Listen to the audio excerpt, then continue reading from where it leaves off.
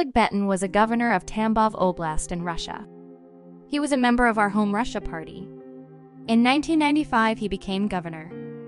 He was re-elected on 7 December 2003 with around 70% of the votes cast. Under Betin, Tambov Oblast provided food shipments to war-torn Chechnya in 2000. He died on 17 June 2023. He died on cancer.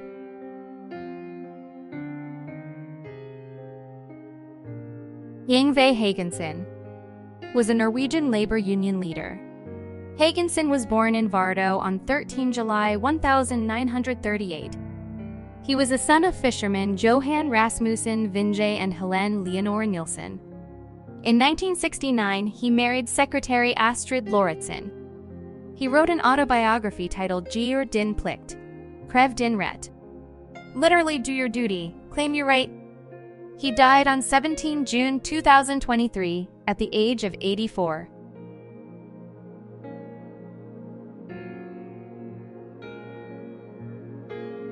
Norman R.R.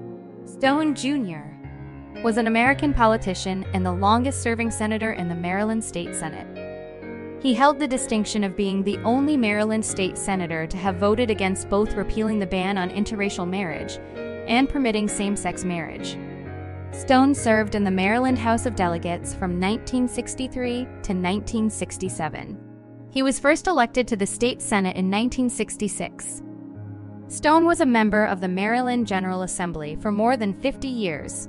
Stone was a graduate of the Baltimore City College High School and the University of Baltimore Law School. Stone died on June 16, 2023, at the Anne Arundel Medical Center.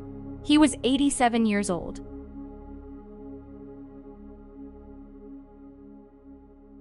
Gino Mäder was a Swiss road and track cyclist. He last rode for UCI World Team Bahrain victorious.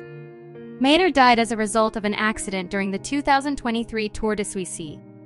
During the fifth stage of the Tour de Suisse on 15 June 2023, Mäder fell on a turn when descending from the stage's highest point at Albala Pass.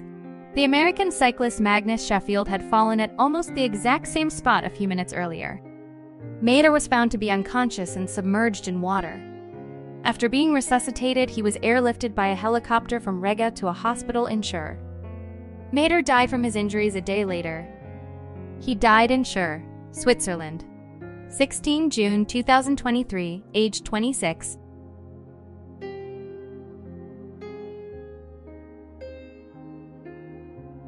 Zemlyane is a Soviet and later Russian rock band formed in Leningrad in 1978. The band achieved great popularity in the early 1980s and remains active.